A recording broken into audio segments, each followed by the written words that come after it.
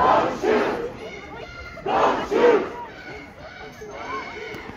Lives Matter! Black Lives Matter!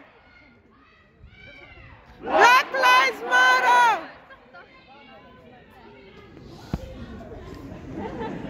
Hey my friends, welcome to Irene Bisaso Home Network, and if you're new to our channel, please subscribe. Yes, I'm outside here, and as you see that sun, actually it's 22 in the night, and probably you've heard about the Norwegian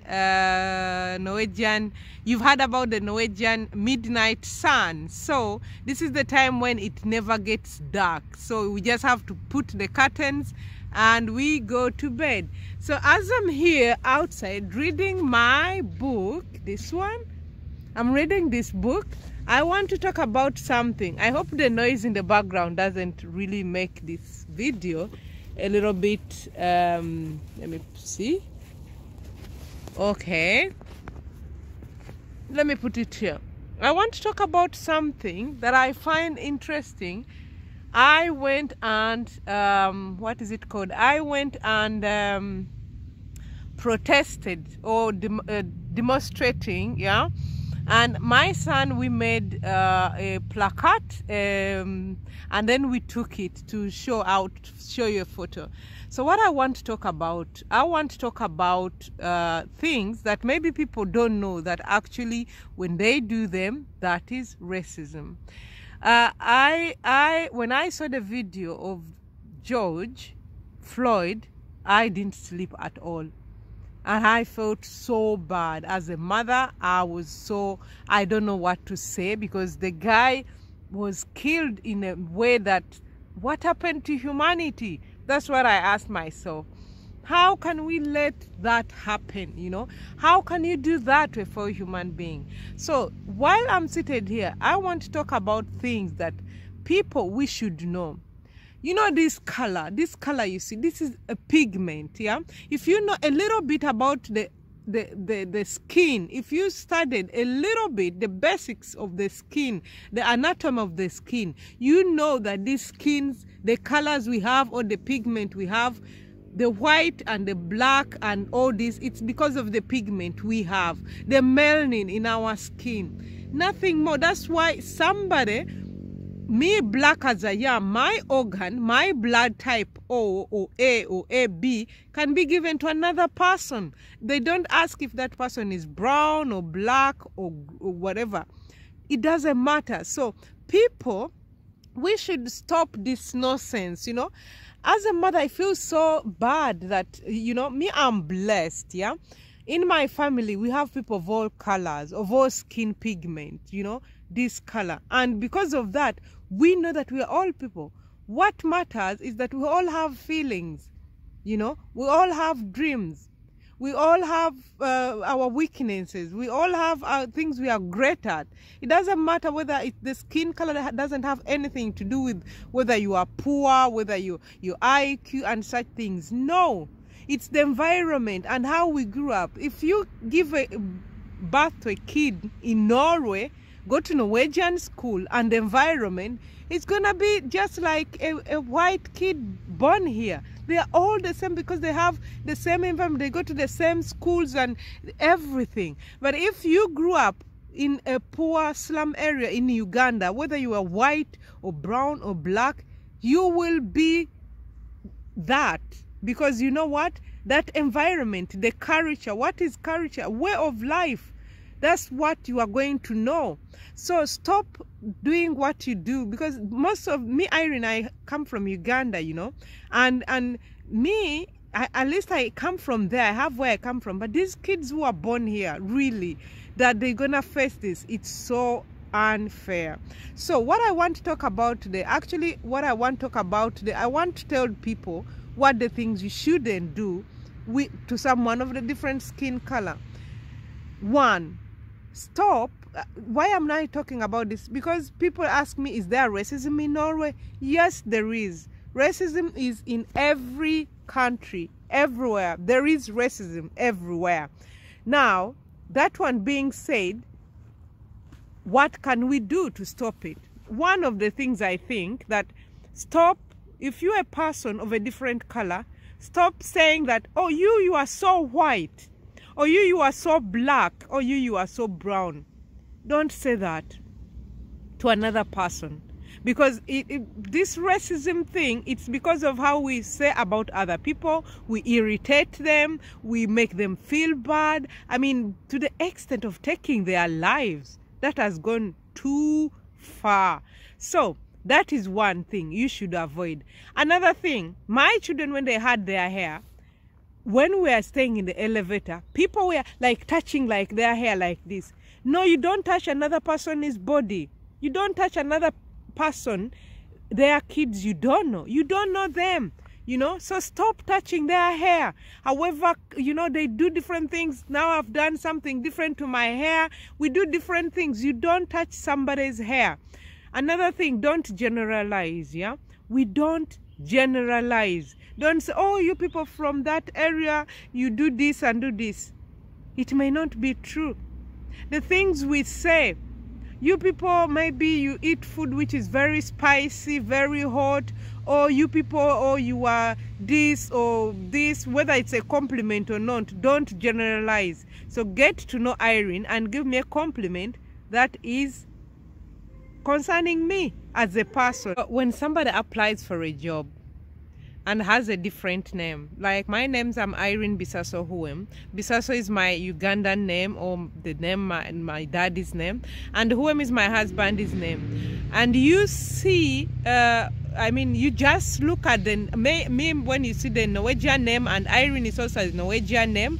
You invite me to the job interview, and then when my skin color appears, and then you say, oh no, you don't do that, but people do it. Yeah, don't give people the potential. I mean, the possibility. Give them a chance.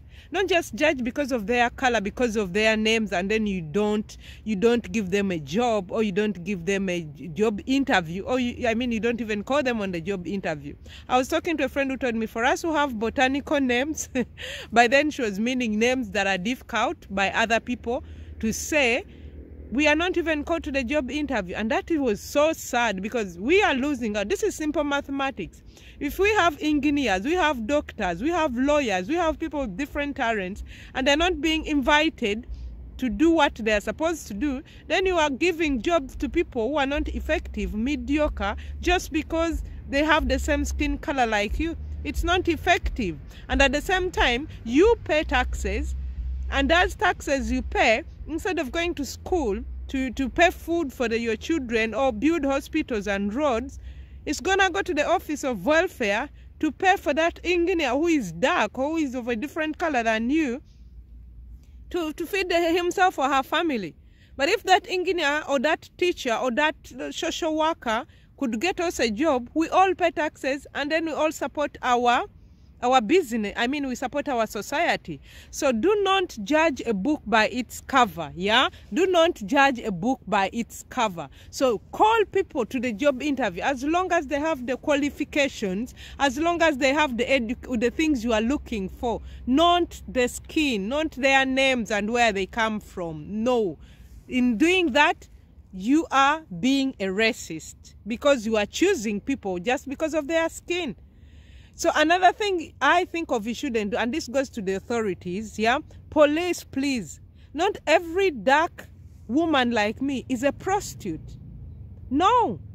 A beautiful dark woman doesn't, with a white man, a Norwegian or what, they are not prostitutes. And not every young woman marries an old man and wants money and wants properties and all that. Which goes back to generalizing. And not every dark person is a criminal. A guy is a criminal. A boy is a criminal. No. One friend was telling me how was stopped because they thought that she was dark, and they thought she was the one they were looking for. If she didn't have an ID that day, you know. Another thing that we shouldn't do too, when people come, for example, houses, they want to look for houses, and just because they have different skin color and you don't give them the houses, you don't even give them a chance to go to the what is visiting in English again, to go to visit the house and inspect if they're gonna buy that house. Not every dark person is a poor person. The things like in Norway, another thing we shouldn't do, when somebody has worked with you for quite some time, know their names. Because the thing, why people, they may say that you are racist, because the thing is that when other people come of different color, you don't even bother to know their name. All the time, 1 year, 2 year, you call them you. Learn their names. Yeah, some say, oh, their names are difficult. Your name is also difficult for them, but they learn it. Your name has even letters they've never heard of it because they are not in their on their alphabet, but they learn it. So you too learn their names.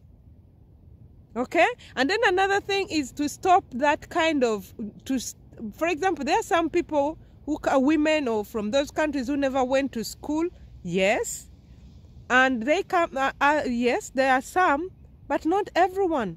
So don't think that, oh, everyone who comes here who is dark or what has never been to school. No. Don't, I think the thing is don't generalize.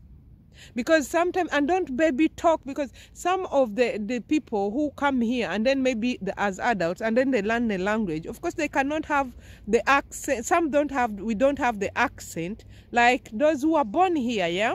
And then you start baby talking them with your accent, I mean the way they talk. Imagine you, if you don't know English and maybe you talk English like, I want to do this and this. And then another English-speaking person who speaks well answers you and answers you while imitating you. You know what that does to you? You are trying so hard to speak. Another thing I think we shouldn't do is to try to discriminate people based on their color.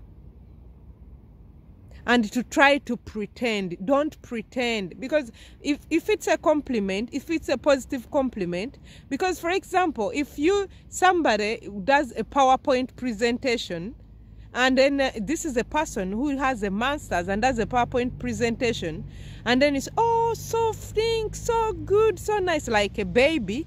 But if another person of the same skin color like you does the same thing, you will not give him or her that compliment. So try to be genuine, yeah? And don't pretend like you are a friend to them in their faces, because some of the thing is that they pretend in their faces that they are your friends, they are good people and say positive things about you. But when they turn on the other side, they say, yeah, but you know those people. How is Irene as a person? Oh, when Irene is there, you say something positive. When Irene is not there, then you say somebody say, oh, how is Irene? And then say, yeah, but you know those people, you know how they are. And then you don't talk about Irene as a person. You start generalizing. So those are the things I can think about now. And another thing that is very, very important. What do you tell your children about people of other color?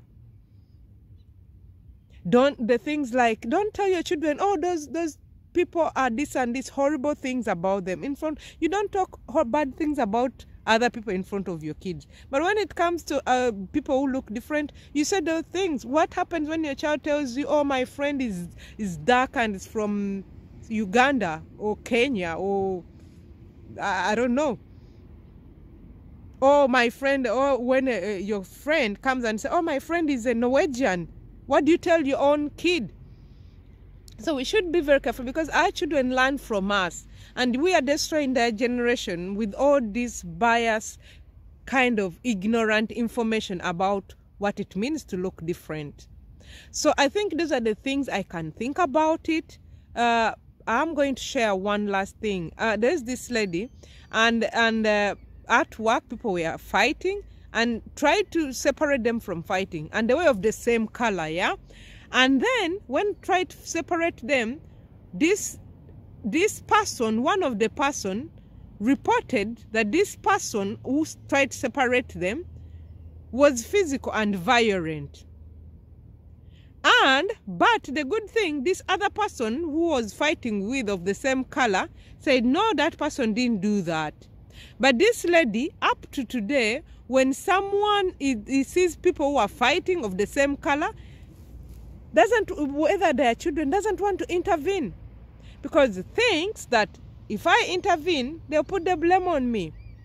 So don't lie about other people. Don't lie. Be genuine.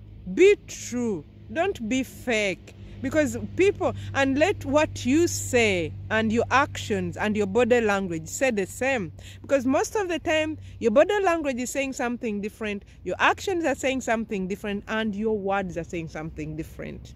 Yeah? And not everyone that is marrying is gonna, we have all these assumptions. This person is looking for papers, this person is coming from not every black person is a refugee. No, some actually are here, they are diplomats, some are here, they are working at the university, they are doctors, they are engineers, they are experts. Not everybody, and stop asking about what is your name again and again. Generalizing, oh, you must be having 10 children. Not every black woman has many children. Some may not have children at all. Yeah, so these are the things you talk about when you know the person, you've become a friend with that person, and then you have a relationship, and then you ask about, oh, are you married?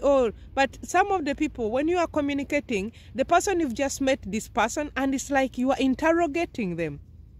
The first meeting, you don't even give them a chance to ask you a question, yeah? For example, there's this question we like to ask in Norway. Where are you coming from? Because some questions, they can be like this. You meet somebody, say, oh, where are you coming from? Oh, you say Uganda. Oh, how long are you going to stay here? I don't know. Oh, do you like it here? Are you going back? You don't give a person the chance to ask you too. Because when you start a dialogue, it should be in position that the other person can also ask you, where are you from? And you should be in position to answer, not to be offended. Because some people, when you ask, oh, where are you from? Oh, me. Of course, I'm from here. Here where?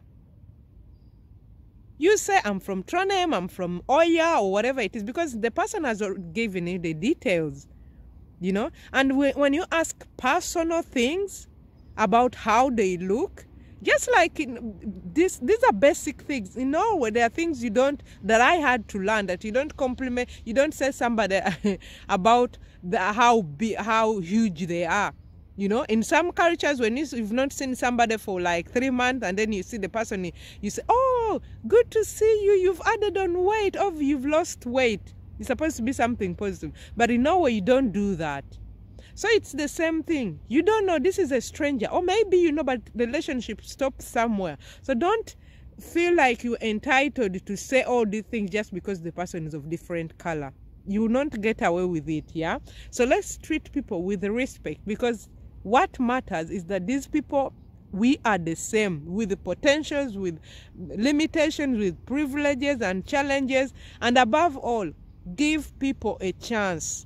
And don't let them, and when people come to you and tell them their story of what they've faced as racism, whether white or black, do not just, push it under the carpet and say, oh, but there's no racism here.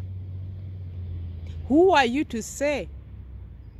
Let them tell their story. Another thing also that we have to avoid is the thing of assuming that everybody, for example, you come, a white man comes a white woman or what, you come to Uganda, and then I expect, he must be an expert. No, he may be a criminal, he may be a beggar, he may be anything. So it's the same thing here also in Norway. Not every dark person that, he must be so happy, he's in heaven in Norway. No. Some of these people, they were diplomats, judges, kings and what.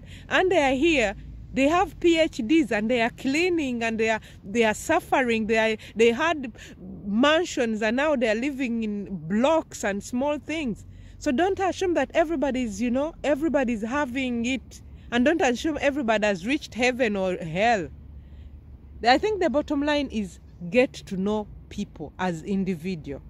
That is my experience. And I'm talking as a black woman, and I'm talking as a mother, and I'm talking as a woman married to a white man, if you can call him that. But for us, we don't even see those colors. And I have children.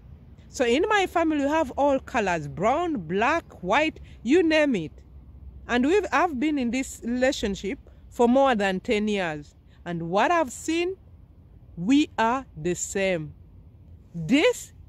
Don't be fooled by this color. This is just like the way now I have on this with white and black. And when you look down there, it's brown. Tomorrow, I may be having on this, but I'm still the same person. And the earlier we treat people with respect, the better. So stop your nonsense, my friend. I hope you learned something. Next time you meet somebody of a different color, you don't generalize. Not every white person likes skiing. Not all Norwegians like skiing. Some they don't. So if you think everyone does, hello, no, some may not. Not every black woman is, oppressed or not educated or poor. No, some are very rich, bright, and their resources. So think about it. Think about it, okay?